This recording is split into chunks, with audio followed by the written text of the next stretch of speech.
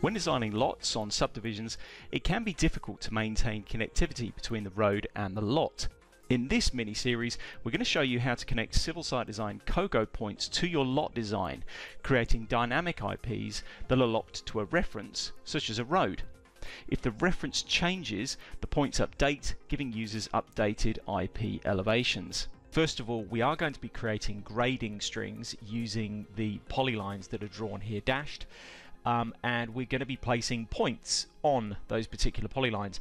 It is important that you don't have grading strings that overlap and are on top of each other, because if you're going to be creating a model and they have differing elevations along the same boundary, then the model will have difficulty interpolating which elevation is at the top and which is at the bottom.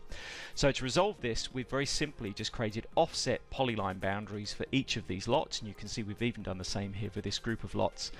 And we have a video in the description which explains very quickly how you can use a CAD tool to generate the initial polyline of your lot boundary, and then a civil site design tool found in the pipes tab, which will actually globally offset all of your polylines by a nominated amount into your lot so that you don't have an overlapping string.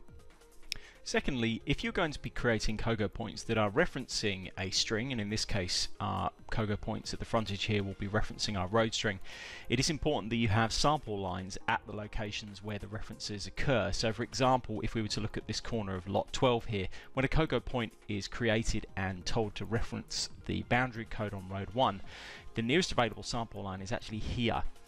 So it will mean that it will use the elevation found at that particular location. So to resolve this, again in the description of this particular video we have a video which explains how to create sample lines using a layer. So for speed, what I've done is I've taken a copy of these boundary polylines and put them onto a brand new layer, and that layer happens to be called lot sample lines. I've then frozen that layer. If I thaw that layer, you can just see they've turned up in the background and they are exploded. So on this layer I have lines, and as you can see here I can select them. At every single end point of every single line on that layer I can have a sample line created, which saves me having to go through the process of adding extra samples manually. To very quickly show this process, I'm going to go to the Roads tab, resample, and click on road 1. I'm going to choose Use Layers, and then all you do is you pick the layer which contains the lines, and in this case I've already got that chosen, and then how far to search left and right. Obviously if you put a very big value it could pick up the other end of the line and that could be in a different position.